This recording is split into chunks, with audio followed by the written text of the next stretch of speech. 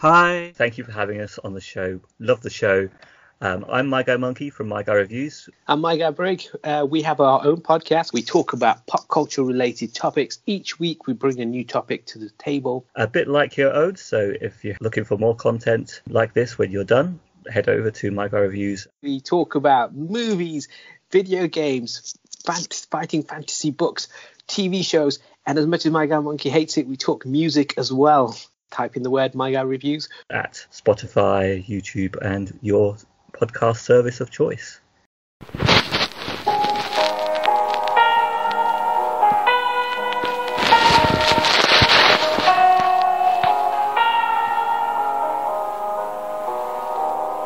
Horror Theatre presents The Crows.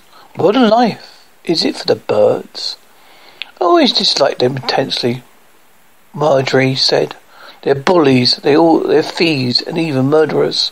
A crow like it was aware it was being talked about, shuffled sidewards, a few inches on the garden fence, and friction of its claws, producing a sharp, brittle rattling. They mob other birds and steal their food. They kill anything smaller than themselves, no matter what it is. And that's not the worst about them. No, it's the way they look at you, as though they're waiting for you to make a mistake. Henry Howard Danswell looked up from his paper, the object of his wife's distaste, and felt himself shrug inwardly, although he didn't let it show. Just a bird, dear, he murmured. I don't think about it what it does. It simply follows its nature. Heaven alone knew as well those were enough representatives of the genus Chronorus. In this part of England, you could see them almost anywhere you looked. Most trees had a couple in them. Why had Marjorie agreed to move out here in the first place, if she felt that way about a simple bird? A faint air of amusement hanging about him. He returned his attention to the newspaper. The Gulf Stream had begun slowing down. He informed us in the smell of print. The green major glaciers were melting. All very bad news, apparently. He turned the page. Events are spiraling up control throughout the Middle East. He was about to flip to the sports section, find out what was happening in the world of golf, when a banging sound brought his attention up again. Marjorie had risen from her sun lounger, had picked up a stone and actually thrown it at the bird, hitting the fence instead. The crow, obviously, was no longer there. He was now sailing towards the half-bare branches of a massive oak tree in the field behind the house, to join its numerous friends. Or were they family, or both? He wasn't sure. It was late autumn, but it's still fairly mild. Marjorie and Howard only moved here to the outskirts of Little Bindrew 4.5 months ago. They spent most of their adult lives in London. For convenience sake, for work, but on reaching the age of 55, he opted for early retirement and lived out the private little dream they always harboured. They sold their suburban flat and bought a property in the green expanse of Hertfordshire countryside, 15 miles north of the capital. They had a 3-bedroom bungalow now, which gave them plenty of room when the children visited. Never been that before. There were massive gardens front and back. They had fresh, clean air and a lovely view. The village was one of the area's tallest hills. They had peace and quiet, in short, everything they reasonably needed. Looking south from their back gardens, could still see the outskirts of London, although the city was vastly diminished now. It had been turned into no more than a faint, hazy grey blur, sat like a strip of mercury in the far horizon. That was the way Howard preferred it, really. Being distant from the place, since he never liked it there. The only downside to the new existence was the close proximity to the M1 motorway. It was less than half a mile from them, and on most days didn't bother them at all. But when the wind was blowing in the wrong direction, you could hear the snarling, jammed up traffic. You could smell the exhaust fumes. It was, they suppose, a minor inconvenience. The plain fact of the matter is practically impossible almost anywhere these days to escape the sounds of traffic. The afternoons wore on to early evening. Heat left the air. The instant breeze blew up, strong enough to make their fences rattle. Both went inside and watched the evening news. It was more than about global warming. Big rivers in India were starting to run dry. Next item was a Fuller report from the Middle East. The senior anchorman, Jon Snow, talked to an expert. And if conflict does expand, he says, Turkey and Saudi Arabia become involved. Howard wasn't sure what that was all about. It didn't sound exactly promising. A massive thunderstorm broke out that night. It went on for hours. They kept them both awake. He couldn't remember a time when they had been so very intensely violent, the weather. So perhaps the TV and light papers were right. The climate really was changing.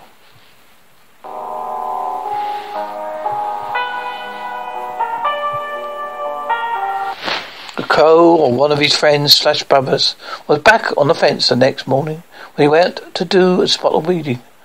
Don't let Marjorie catch you, bird, he thought with a smirk. She might not miss this time. But as he knelt down to set to work, he saw that during her diatribe yesterday, she got one thing right. There was something unsettling about the way they tipped their little heads and peered at you. They descended from dinosaurs, he reminded himself. All birds were. Little wonder, then, they dispensed a slight air of unease around them. They were heirs of monsters, after all. They've been in the world considerably longer than mankind. The wind changed direction. A rumbling from the M1 reached the garden, and the bird flew away. It was off towards the oak tree again, where they had lost more of its leaves. There were at least a dozen more of the crows perched in it. More of them flapping around the grey-blue dullish sky.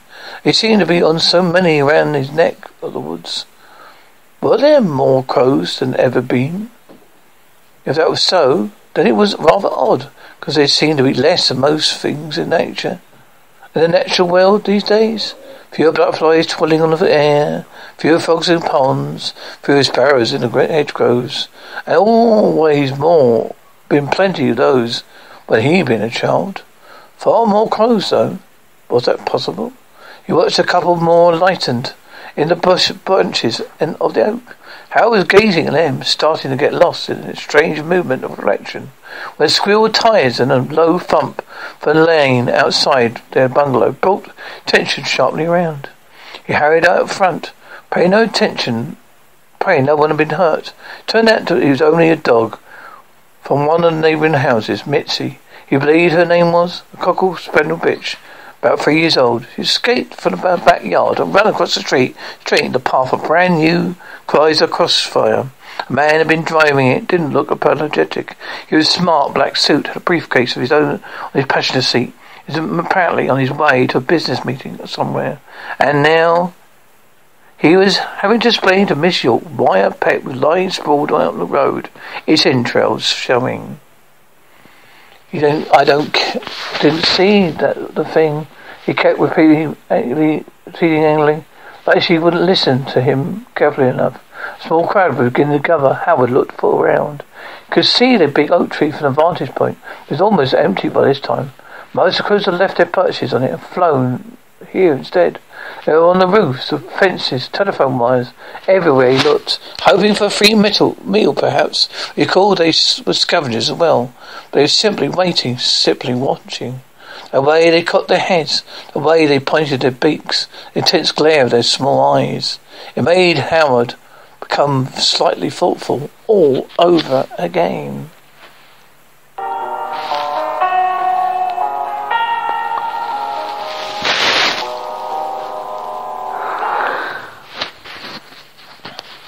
The news on the radio next morning contained nothing good. Saudi Arabia had indeed become involved in the conflict.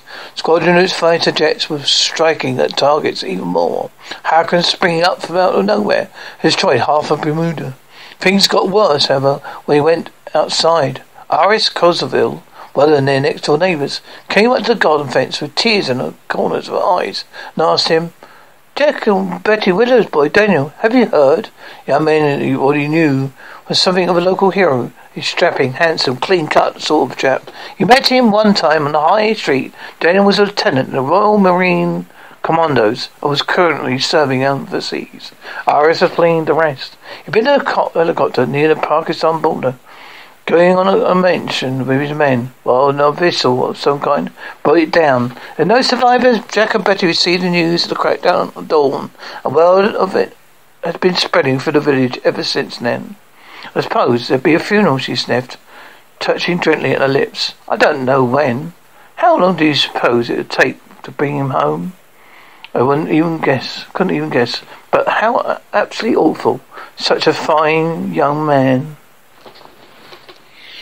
Howard tried to put it out of his mind and got on with a mowing the lawn. A sudden shower drove him back indoors again.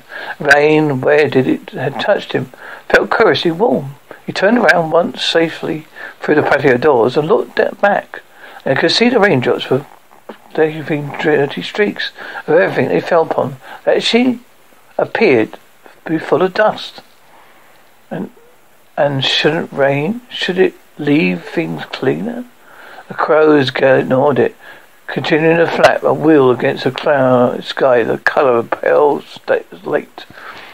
The funeral was on Friday. The day before were eventful enough, at least according to the media, since nothing more actually happened here in Little Bermuda. Hurricane hit Bermuda just as it was recovering from the first. They moved to Carolina. The Greenland glacier turned out to be melting even faster rate than previously supposed. Crops in northern India were falling for lack of irrigation. Famine alerts have been put out, whatever they entailed. Bombs have gone off in Ragadar, Istanbul, Tabriz, Milan, Saudi Arabia, and sent armoured divisions into the conflict. Turkey only narrowly been persuaded not to join in, and now having problems with militants of its own. All seemed very complicated, though, thankfully. It was all a good long way from here. Almost the entire village turned out for the ceremony, so the tiny parish church could barely hold them. They were outsiders intended too. Daniel's commanders and colleagues had never seen so many uniforms up close. When he filed outside to watch the burial, he saw that some of them picked up rifles. Betty Windows began sobbing uncontrollably. Husband tried to confront her. Commanders lined up to fire a 6-gun salute. Howard looked around. Beyond the mass of silent people, the churchyard was full of trees, elms mostly, a few maples, and their branches on the staple of the church itself.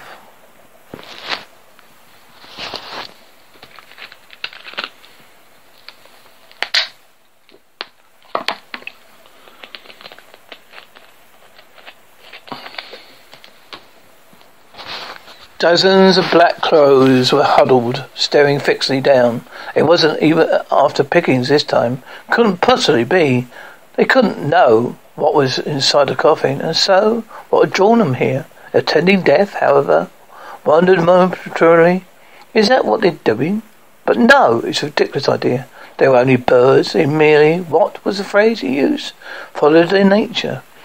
He expected them to fly up when the first salvo of the gun shots rang out, but they didn't do that. Didn't so much as rustle their wings or jerk their heads. Just sat there perfectly motionless, as the rituals they marked the end of life were acted out below them. And then that generally surprised him. He'd never seen any bird react that way, or rather failed to react, to a loud and sudden noise before. When they got home, both of them hushed, and the row of them rose. It was still nagging at him. Marjorie went off into the living room, switched on one of her daytime soaps. He took the opportunity to head back to the box room. Curiosity was kept. While other interests, he googled crows mythology. There are plenty of sites around that subject. Turned out a whole plethora of information. Crows showed up in a lot of Celtic and American myth.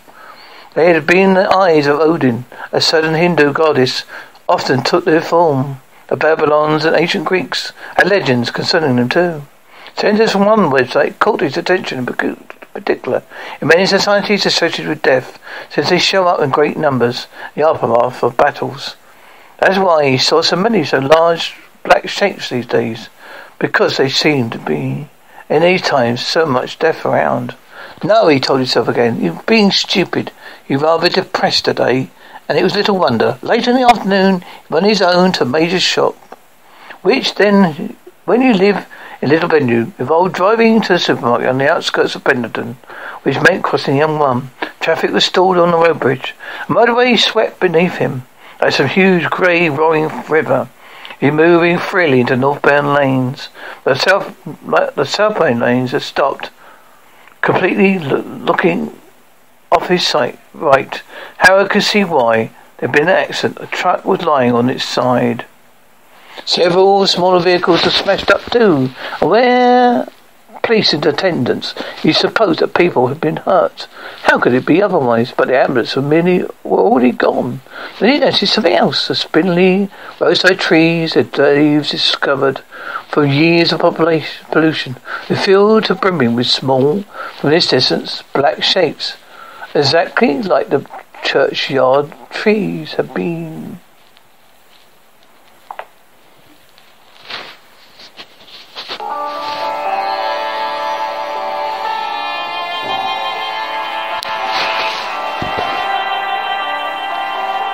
The news got worse and worse. The days passed till all he could barely stand to read it, listen to it anymore. More disasters, more battles, more further bombs, including ones in Melbourne. The Turkish government was on the brink of being overthrown.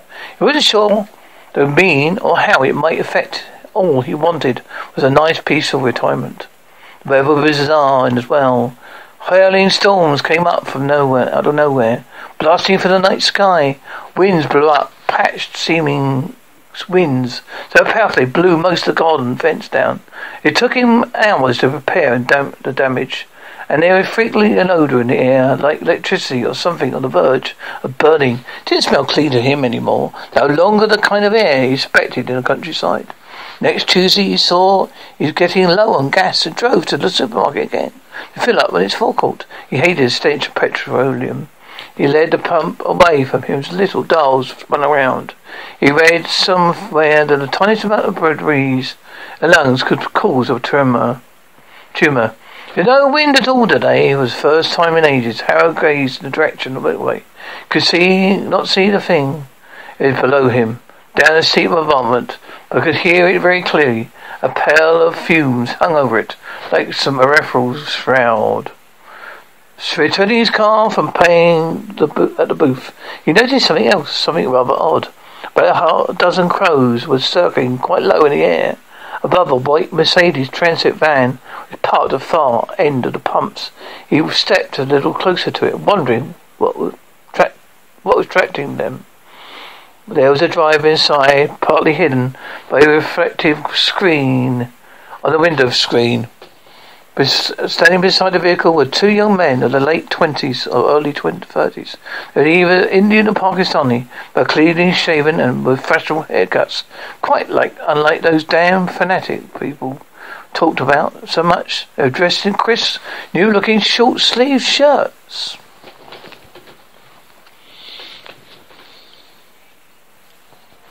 Stonewashed jeans and both grinning broadly. They looked happy and excited.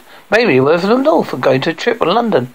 One of them took a phone out of his pocket, punched in a number, spoke a quick few words, and then, to Howard's mild surprise, switched the phone off and dropped it in a nearby waste bin. Why had he done that? What, was it broken? Had been a few seconds ago. They climbed in a van and headed off. The crowds continued to wheel around above it. The crows would continue to wheel above it, swung right on the roundabout towards the southbound section of the motorway. Howard watched it vanish, wondering what was about. It would have been about. Big white speck and smaller black ones, all receded into the distance.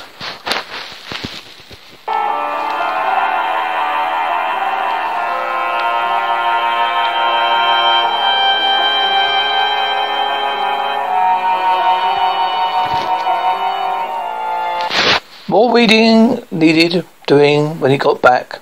He always needed doing the one thing the world be certain of. A lot of men complained about his job, he knew. It's boring, played hell on their backs and knees. But he always been lucky. When it comes to his joints, I got a quite feeling of satisfaction when he saw the end result. Keeping his surroundings neat and tidy was something he'd always taken pleasure from. Marjorie was in the lounge, watching more of the daytime soaps. Pietro door was open. He could hear the actors talking to each other. About 20 minutes passed before the feeling unease began to gnaw at him again. His head came up. He peered across the fence. The oak tree was already almost full of crows, and many of them as coicons beyond it. The air as well was pendant with them. They perched or flying everywhere he looked. They were most on nearby rooftops and clinging to pylons and lampposts. He got to his feet, a tightness spreading round his dress. So many of them today, whose death might they be attending this time? A sudden shout from Marjorie captured his attention. It sounded like she hurt herself, so he huddled inside. He hadn't. She was still in her chair in front of the TV, was sitting up rigidly. Howard's gaze went to the news.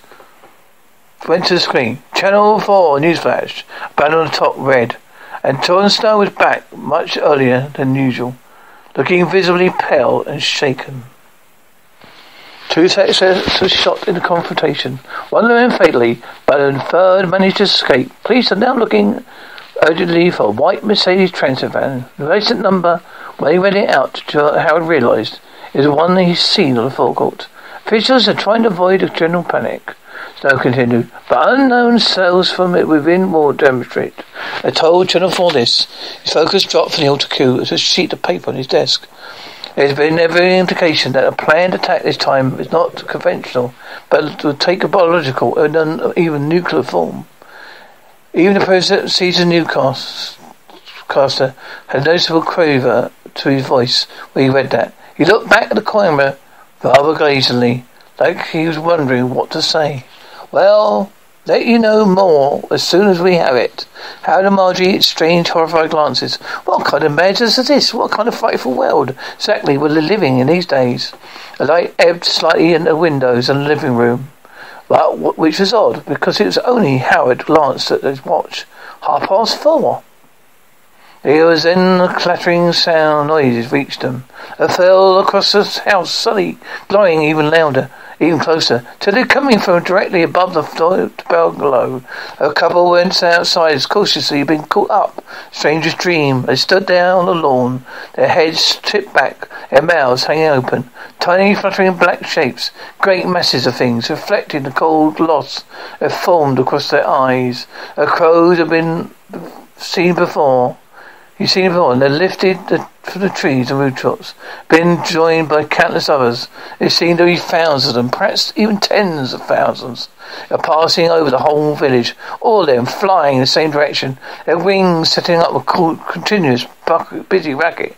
So more of them coming to time, roaring inward from the north. Yes, tens of thousands, maybe even more than that. Howard felt his pulse thump rapidly, his mouth getting hot and dry. Of all the bizarre, numbing things he's ever seen, what was causing it?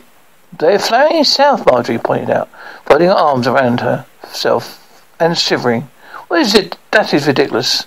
Crows never migrate all at once like this. He figured it was a moment. He figured what it was the moment she said it. His heart tried to freeze up on his chest. Inside his body felt like ice. But he turned around the spot all the same. To his face in a hazy grey blur sat the horizon and far past. Sat on the horizon, the past 4.5 months, and a glazing, helpless district cry. He saw what he was about. No, they're not migrating. He managed to get out through his lungs, could barely move in the slightest. No, they're heading for London.